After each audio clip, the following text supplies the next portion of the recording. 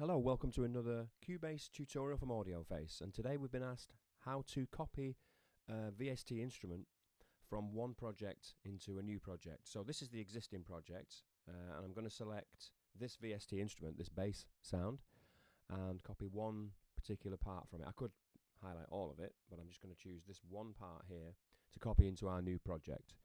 So once I've highlighted it, if I go to the edit menu and press copy, or as you can see there is a shortcut here, Command C, that's for Apple users, but also Control C if you're using a PC, or as I say, edit menu and copy. That's now copied to the clipboard, and we're going to open our new project either from the file menu, or as I've done, I've already got one open here called Untitled 2.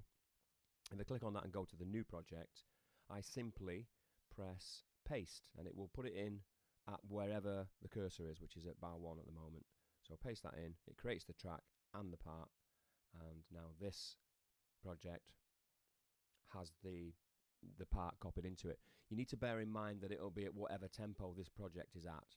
So even though you may have copied it from the other project at 99 beats per minute, if this project is at 120 beats per minute, that's the speed it will play at, but it will be the same part. If you have any other questions, or you'd like to email us regarding any help with Cubase or other items or anything at all, just info@audioface.co.uk. Cheers.